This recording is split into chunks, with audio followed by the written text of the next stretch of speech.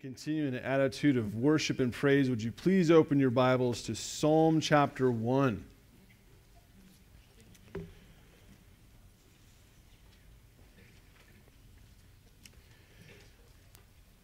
We finished up last week going through 3 John, and we worked our way through 1 John, of course, and then 2 John and 3 John, and so we're at this place where we're kind of not in a series, which kind of gives me an opportunity in which to kind of preach. And I thought of this psalm. I've loved this psalm for a long time. And of course, when I say this is one of my favorite psalms, or I say I love a psalm, what I mean is I love them all, right? And they're all my favorites. I kind of have a tendency to do that. I love this one. It's the greatest. And then next week you hear that same statement in regards to a different passage.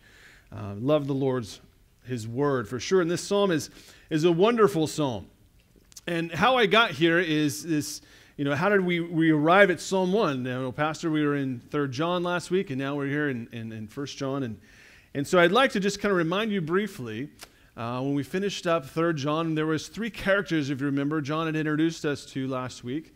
And I'll just give you a little synopsis really quick. There was Gaius, who was commended by John, right? John said, Gaius is doing a wonderful job. He's we talked about Christian hospitality. He's really doing it, right? He has strangers to his house. Right, and for all of us, we're like, what? That's crazy talk, right? And of course, culturally, we see that that's how they functioned, the early church, and those who would come and travel into the community, and they were looking forward to stay with people within the church family.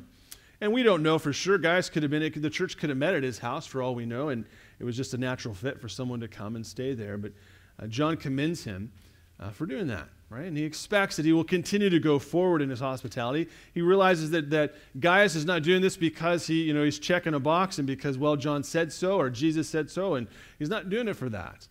John approaches it with the idea that he's just being a light that shines. He loves the Lord. He's been changed by the Lord. And his motive is to keep going forward, and John treats him that way. He's going to continue to do that. I believe you're going to do this. So he introduces us to that character, and then he kind of comes to this other character who's Diotrephes. And if you read that in the Greek, I think it's Diotrephes. I know it sounds a little better. I don't know which way 6 one half does and the other on that. But there's this character, and John tells us that he is kind of concerned with himself, right? He doesn't really want to do anything with John. He doesn't like what John has been teaching. John has sent messengers to this church. There's interaction happening, and this gentleman has not allowed them to come into the church, right? He's put them off. And he's just so adamant in this that if there's others within this church family who desire to receive John's messengers, he puts them out of the church, right? And I don't know if he just physically grabs them and says, hey, get out, right? Or he locks the door before they show up. I'm not sure how he approached that.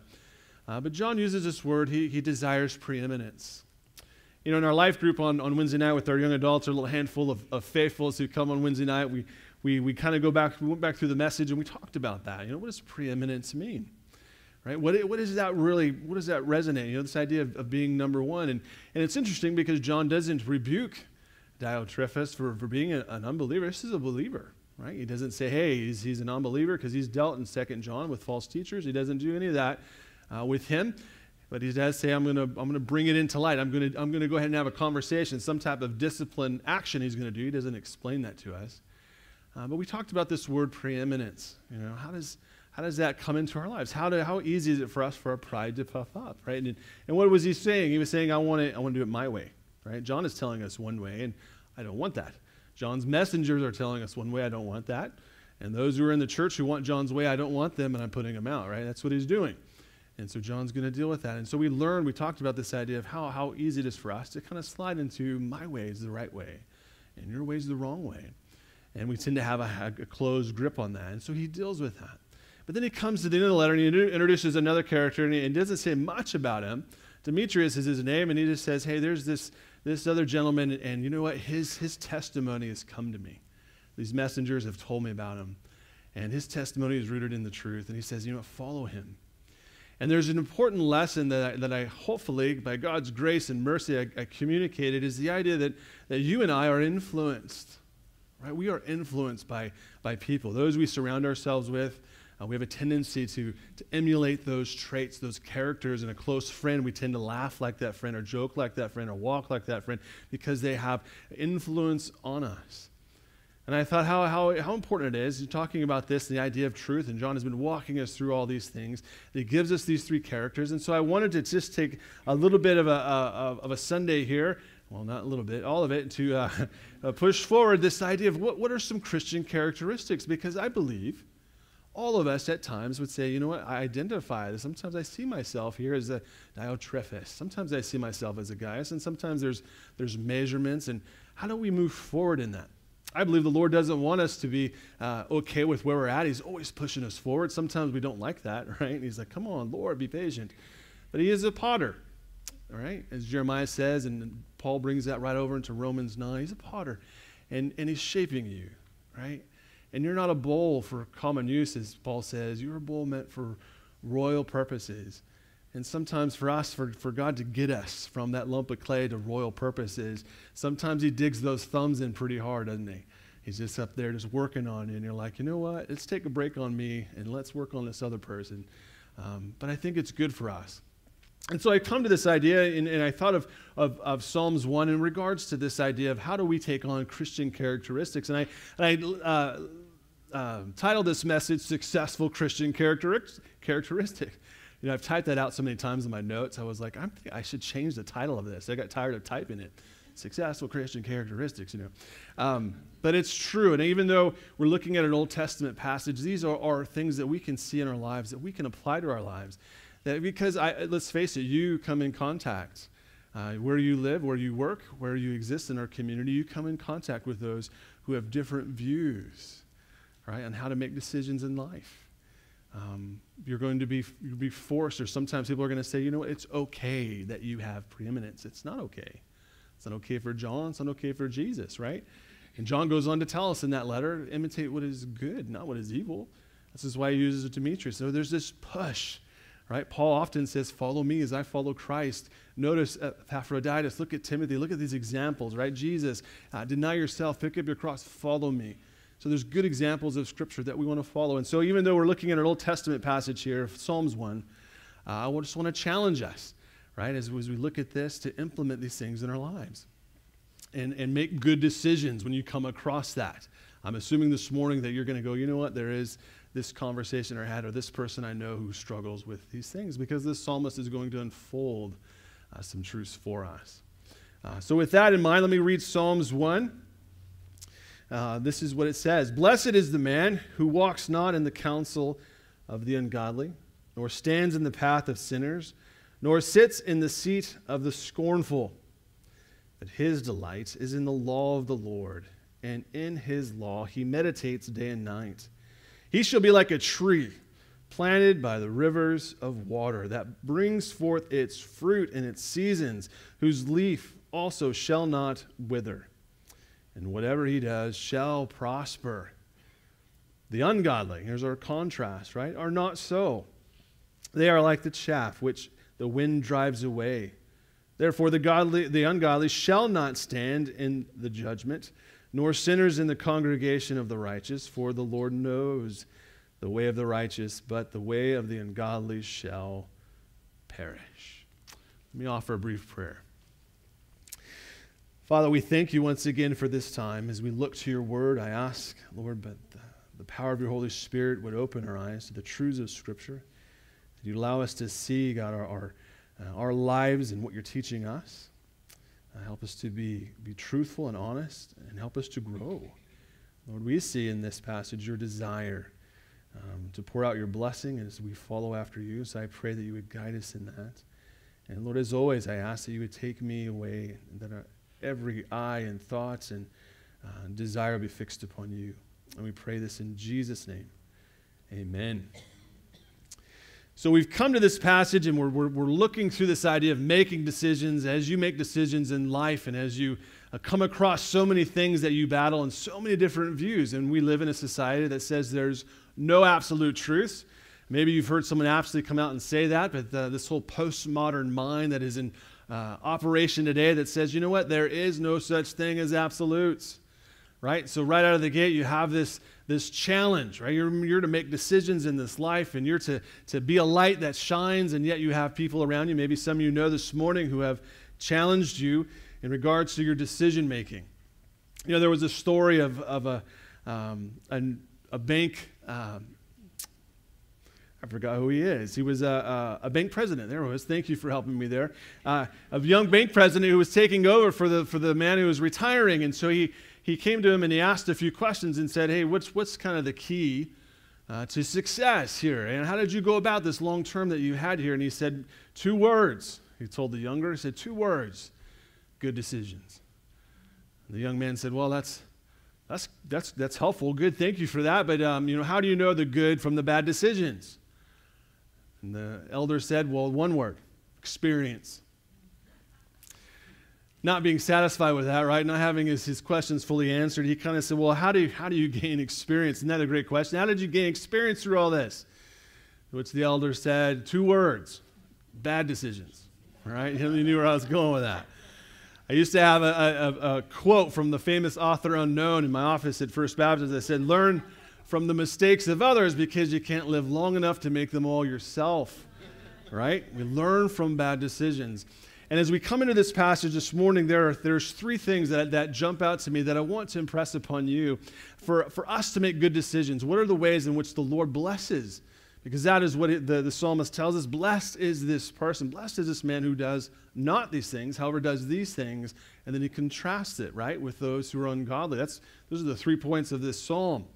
And so I want to give us some insight into this and encourage you, challenge you to be good decision makers, right? To assess the world biblically and look through it through a biblical paradigm. And so my first challenge and insight, my first successful Christian characteristic is a person who is blessed by God, is a person who walks on the righteous path, right? We walk on the righteous path. And I did this as opposed to, even though we're going to walk through some negatives here, I phrased my point in a positive way, right? The psalmist is going to say what not to do and through this point, but I'm going to say here's what you should be doing. It's not just not doing this, but we should be doing this, right? Following after the righteous path. He says in verse 1, blessed is the man who walks not in the counsel of the ungodly, nor stands in the path of sinner, nor sits in the seat of the scornful. Right? And so there's 3 things he lists here. There's 3 negatives that we should not be doing. Right? He comes out and says, blessed is this person. If you want to be blessed, I think all of us would say, yes, I want God's blessings. Well, here, guess what?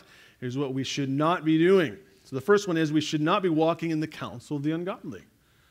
Right? We should not be walking in the counsel of the ungodly. Don't do this. Right? The word ungodly simply means a wicked person or a morally wrong person, right? So don't think of this, some type of like sadist or Satanist or something like that, although that's true. The psalmist kind of has this idea that this is probably more people you interact with. You come around who just aren't, morally in line with the culture, right? Not of Christianity. And he says you need to watch out for this. We want to make sure that we don't walk in their counsel, right? We don't want to receive this kind of counsel. And so the question for us this morning is, how do we discern this? Right? I assume we want to be blessed. Well, how do we discern this? And here's a few ways that I think we should look at and maybe navigate our society and the things we come across. The first one is, a person who has ungodly counsel, and maybe you've seen this, is a person who denies the sufficiency of Scripture.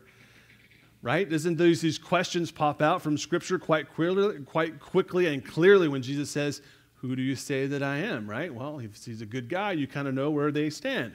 Right? We believe all of Scripture teaches. And so if someone comes to you and says, look, I know you're making some decisions here, but I don't know why you are looking to the Bible for help. Right? We believe as followers of Christ that the Bible equips us, that every word is God ordained, God breathed, right? For instruction, for reproach, right? For growth in doctrine.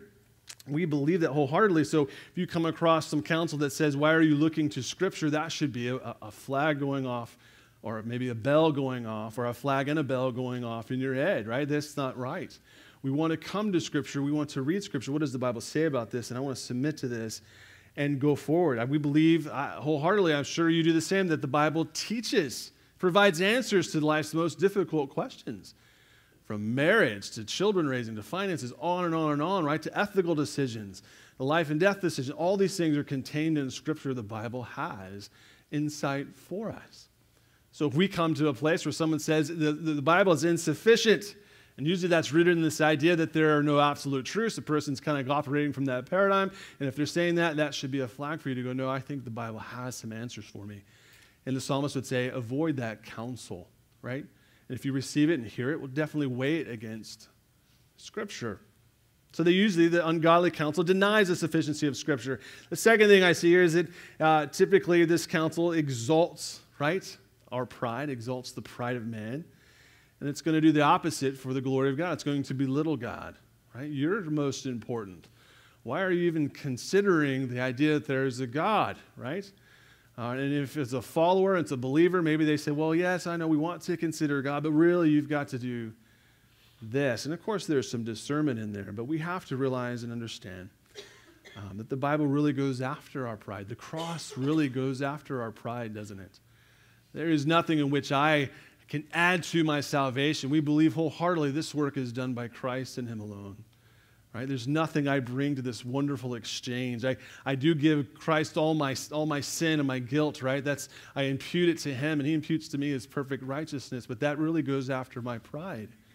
So we can see that if someone is giving you counsel that says, you know what, there is, let's focus on you and let's belittle the fact that God has an answer. Let's belittle His glory. This should be an indicator. We know from Scripture, Isaiah 42, let's quote this one, 42:8. The Lord says through Isaiah, I am the Lord.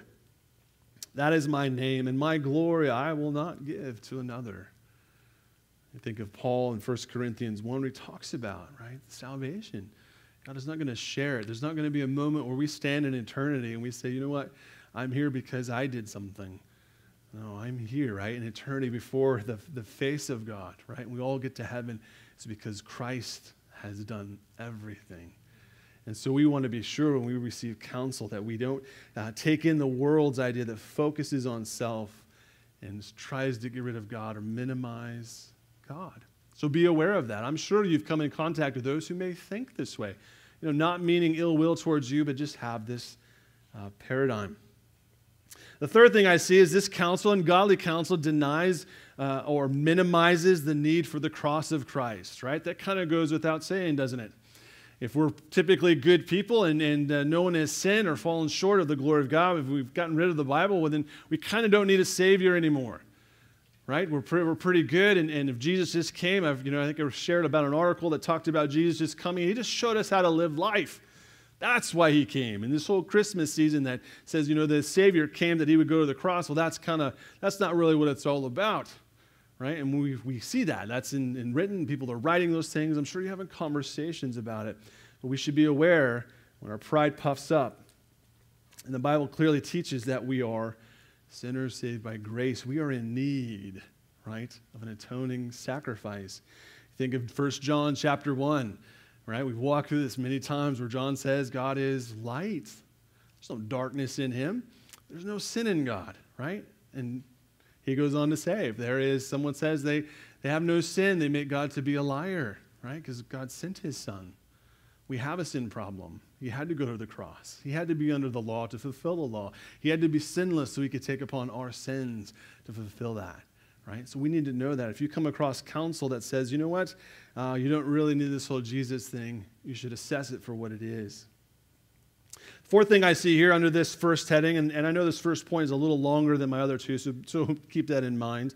Then the fourth thing here, it says, ungodly counsel denies really God's moral absolutes. It gets rid of the whole idea of the fact that there is absolute, universal truth. And that's so popular in our day. It really is. How can you believe this? Modernism said, you should elevate your own thinking, your rationale above Scripture. You should elevate your experience. That has more power and influence over the fact of Scripture. And then as history goes on and we're in this postmodern era, it actually has gotten worse. The idea that don't even bother about elevating yourself. There's nothing to elevate yourself over because there's no truth. I mean, that's our world. That's where you exist, in the workplace and where we go and we interact. And so it's important. The psalmist says again, right? This person who is blessed by God, if you want a successful Christian characteristic, then understand the counsel that you're receiving. Don't walk, right, this way. Walk on a righteous path. Walk after God. Imitate what is good, not what is evil. And the last thing here under this first point is this godly counsel, usually always, and it's natural, this kind of falls to this, it focuses on pleasing self rather than on pleasing God or others, right? Right away, if you're receiving counsel that says, you know what, it's all about you, it's all about your preeminence, you're receiving bad counsel, right? Ungodly counsel. Because what do we see in Scripture? And they asked Jesus, what is the most important command? What is it? How do you summarize it? Jesus said what? Love the Lord your God with all your heart, mind, soul, strength. Love your neighbor as yourself, right? There it is. We see that in Scripture. Jesus is the way, the truth. Here he is. This is what he says. So the believer's focus is not, right? Even though we have to care for ourselves, but our focus is on God, on helping others. So when we receive that kind of counsel, it takes discernment. And I believe this is why when we see the examples I mentioned earlier of Gaius and Diotrephes and Demetrius, I just love saying those names. You're going to hear them 1,000 times, I think. We see them in Scripture, but Scripture becomes this wonderful illustration for us, isn't it? Right? Follow after this. Don't walk this way. Don't walk. A person who is blessed of God, who walks not in the counsel of the ungodly, right, of the wicked. The psalmist goes on, he says, my second is kind of B under the first point, is we don't stand in the path of sinners, right? And we're going to see a progression here as this goes on, but we don't want to stand in the path of sinners. Well, what does this mean? Well, it kind of elevates it a little bit more. Now it's just the idea of receiving counsel. Now we're actually having involvement, right, with someone's way of life, a behavior that is outside or participating in a sinful behavior. The idea of sinners means, right, to miss the mark. Here's a person who is missing the mark, the standard of God's word, and now we are kind of contemplating and interacting and receiving kind of their views. And so the psalmist is saying, look, it's bad enough that if you're on this path, you're walking, but now you're actually conversing here, right? Not in a way where we're evangelizing, but conversing to get insight. We're receiving counsel. It's in that context. So he says, hey, don't do this. And I know in one sense we are all sinners. Right? We have this idea we are sinners saved by grace. We are in need of the cross of Jesus Christ and the work in our lives. But we realize that once we are saved, our objective has changed, has it not? Right? We are here to see others come to know this Savior. Right? And so we interact at a different level with those we come across. Paul challenges us to have in Philippians 2 the mind of Christ. Right? Have this mind in you. Right? And he says, consider Jesus, who left his glory beside. He was obedient to the point of death, even death on the cross. And I've said, many times, Paul's using the most profound illustration we could ever use, right? And if that illustration doesn't motivate you to consider Jesus, to have this mind in you, then I don't know what else there is for you, right? You might want to think about coming and actually knowing him, because I'll probably say you don't know him. And how important it is that the Savior says, I'll set my glory aside. I'll come and I'll be obedient to the point of death, even death on a cross, and that's a good thing, right? That's good for us. 1 Corinthians 15:33 says, do not be deceived, right? Evil company corrupts good habits. If we think, well, Pastor, I'm okay, I can hang out with this group and I can keep them lined out, and I'm actually the voice of reason, you have to be very wise, right? Interacting with this kind of counsel, we have to realize that we can at times take on or emulate. We could have a tendency to compromise, right? And the psalmist is saying, don't go down this road, right? Don't walk on this path. Don't stand. Don't interact with them, right? We see over and over and again, I've said this already, we're called to imitate what is good, not what is evil. Follow Demetrius, right? Paul saying, look, follow me as I follow Christ. Look at my servant Timothy. What a wonderful example. He does that in Philippians and Epaphroditus. So you have all these teachings throughout Scripture where we are to emulate what is good and not what is bad. And so we should have and be around, right, that which is good and not bad, right? So we see that. We should not walk this path. We should not stand. And then the last one here, he says, do not sit, right, in the seat of the scornful.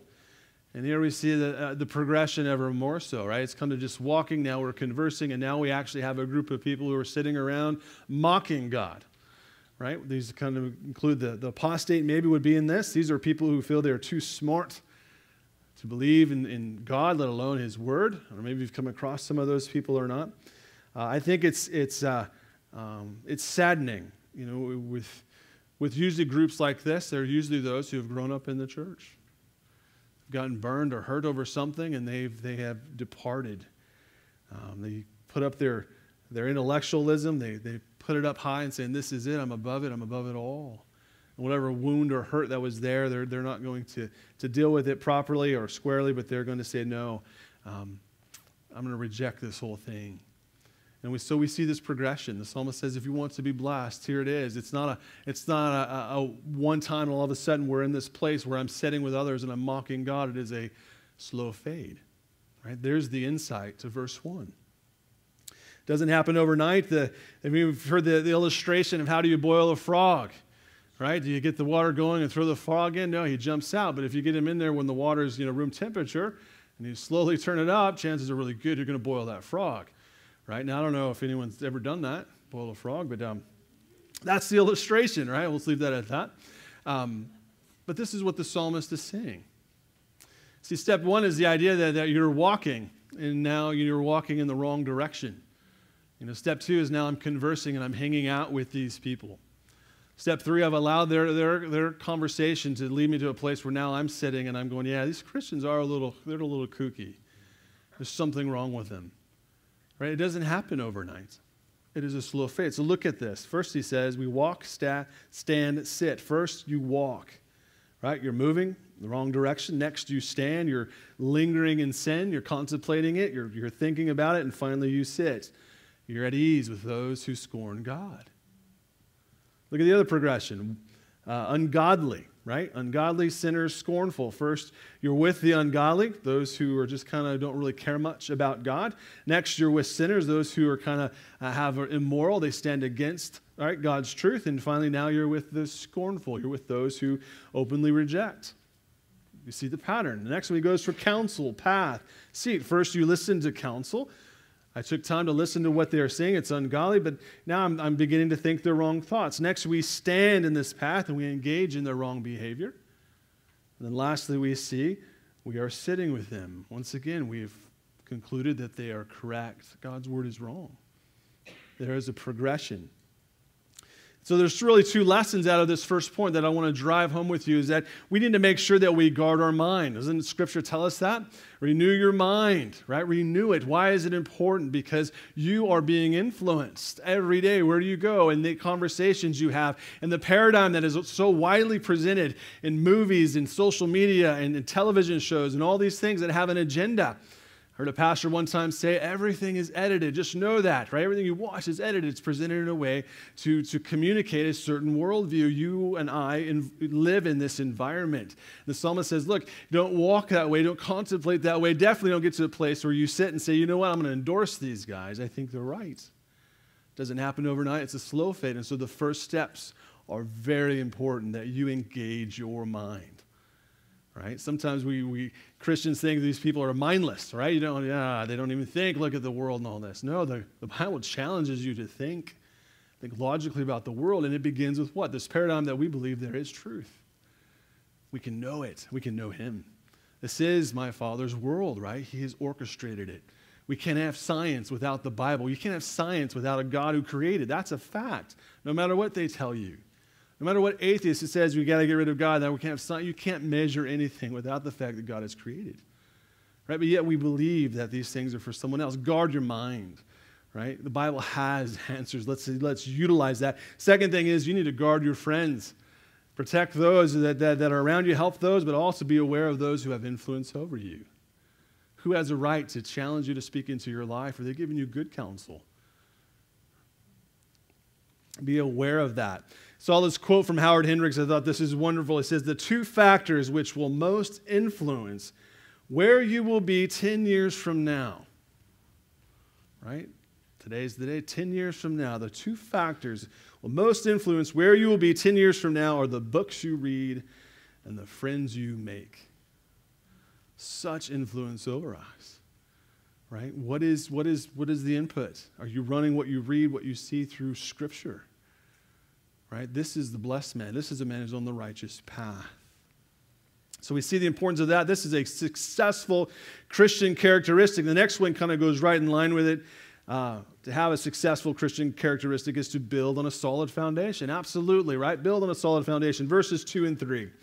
He says, but his delight, this person who's on the righteous path, your delight is in the law of the Lord, and in his law he meditates day and night. What is this person like? Well, he tells us, he shall be like a tree planted by the rivers of water that brings forth fruit in its seasons, whose leaf also shall not wither, and whatever he does shall prosper. That's good stuff right there. I don't know who you are this morning. That's very good for us, right? We first see the negative. Here's what we should avoid. And now the psalmist says, here's what you should be doing. I broke this down into really kind of 2 points, or sub-points rather. The first one is our action, right? Here is the action, what you need to be doing. If I want to be on this righteous path, I want to build a solid foundation. He says, here's the action. Delight and meditate on God's word continually.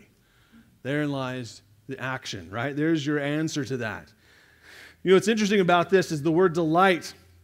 If you look this up and study it, it has an affection of the inmost heart, according to Encyclopedia. It says it signifies that which one finds pleasure, the object of one's love. And the idea, I believe, carried with this is this idea of you couples, those who are dating, those who are married, your story. If I had to use that as an illustration, one of the great things I get to do is, as a pastor, is meet with these couples who are desiring to get married, and I get to hear their story. How is it that you met? Right? And they're all good. They're all over the place, but usually there's this moment, like, who is that moment, right? And yeah, I didn't know her till then, and it was this. And then pretty soon after that, there was all these kind of things we do to make sure that we get to know that person more. Right? Although you have pursued your spouse, you understand that, right? There is a reason. And I challenge all those I do premarital counseling with to do what? To think on this and remember this story. Right? It's very important because we live in a difficult time, and you need to remember, why did you get down on one knee? Right? Why did you seek this girl? Why did you pursue after her? And why is it that the other girl said, right? The girl said yes.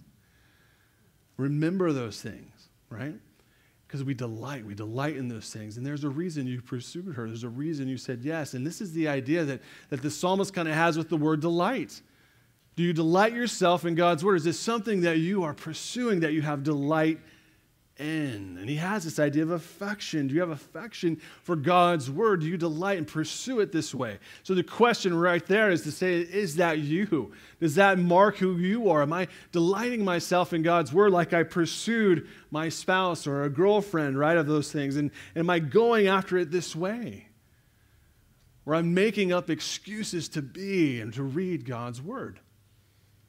Right, many of us would in my life, dating my wife, I made sure that, I did things that included her because I wanted to be with her. So I made some plans, right, to do that. It's the same with God's word. I remember in junior college, after the Lord called me to ministry, and I had a class that I didn't like the professor. Now, college students, I'm not saying you should do this, but this is what I did, right? We're going to this class and going, oh, man, I can't suffer through another one of this guy's classes. I'm going to go home and read my Bible. So all I want to do is read my Bible. It was a delight, man. I want to go meet with the Lord. It's never been sterile to me. There's times where I've gone through motions and I catch myself come out of that and engage with this living God. Because God has given this wonderful letter. It's a wonderful love letter, right? He sends his son to this world that is broken, that you and I, right, might know him. We might have salvation. And we learn this from Scripture. And our action is to delight ourselves in this. Know who he is. He wants to be known, right? And so he tells us to go on, meditate on these things, continually give thought to it day and night. And he's including this idea that, we should be chewing on Scripture. Right? I don't know if you've used that. They use it in Oklahoma. I like it. I grew up with it. My mom was from Oklahoma, right? So we chew on it, right? Digest it and see it grow into application into your life. Maybe there's time we need to start memorizing a passage and saying, what does this mean? And pray about it. There have been times, even recently, where I think about theology and it keeps me awake at night. I think about the wonders of who God is and just how awesome, incredible he is. And yet he called me for some odd reason. He called my name to save me. I just get blown away at this. I delight myself in the Lord. This is a person who is blessed. Go after this. Doesn't mean we're perfect, right? But this is our action. The psalmist says, here's your action. Go. Go find that he's good. Go that he knows you, right? That he wants to know you more. So here's our action. And of course, it builds to an outcome, right? It's the second part of this. There is an outcome, right? A fruitful, prosperous life. So we see this tree, which is what? It's deliberately cultivated, surrounded by streams, right? Supplied by water. It is solid. It's able to withstand the trials, the difficulties of life. I mean, let's face it, we go through storms, don't we? We go through storms. We go through heartbreak. But we know the Lord is with us, and he grows us, and he allows our roots to go deep. And the tree is also fruitful. It's a fruitful tree, and its leaves do not wither. And he says this person, right, whatever this person does shall prosper. Now here we're not talking about financial prosperity. I mean, that may be the case, but we may have this conclusion. Maybe you're here this morning, you say, Pastor, right, this is good. I mean, I want to be on the right path. I want to build my life this way, but, you know, I'm struggling. I'm hurting. I feel like God he's paying more attention to everyone else. And yet I see those I know who don't know you, but it seems like they're prospering. And you may have that feeling today, and you would look at this passage and say, it doesn't feel like I'm prospering. And see, that kind of naturally leads into this last point. We don't know what all God uses to sovereignly refine us. He used a thorn in the side of Paul. Paul didn't like it, but it was good for Paul. He uses hardship and difficulties to refine you. He brings you through valleys so that you know what? Who carried me through that? The Lord. He brings you to that place where you know beyond shadow of a doubt, the Heavenly Father has held my life. He's given me breath. And so if that's you here this morning, or maybe you're feeling it's for everyone else or not you, this leads into the last point. Because the psalmist wants us to think and to account for eternity. He wants you to say, don't bring it all into perspective. So account this last one, verses 4 through 6. He says, the ungodly are not like this. But they are chaff, which is the wind drives away. Therefore the ungodly shall not stand in the judgment, nor sinners in the congregation of the righteous. For the Lord knows the way of the righteous, but the way of the ungodly shall perish. And so the psalmist contrasts for us the godly and the righteous. He says the righteous, right? They're a sturdy tree.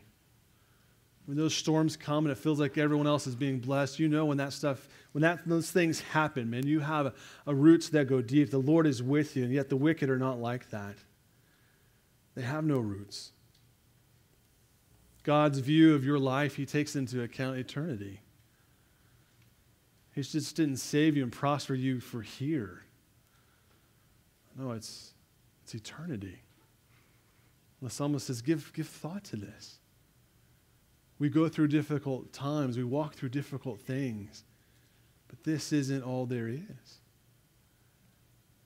I love this illustration. I think Francis Chan had shared it. Maybe you've seen it, where he has this long rope, goes across the stage, and it coils up all over the place. You can't see the beginning or the end of it. And yet he goes and he shares the thing about a little piece of tape on the end of the one side of the rope. And he says, this is your life, right? And we're concerned with this little, 1/8 end at this moment here, and this little piece of tape, and the rope goes. And he goes, but that's eternity.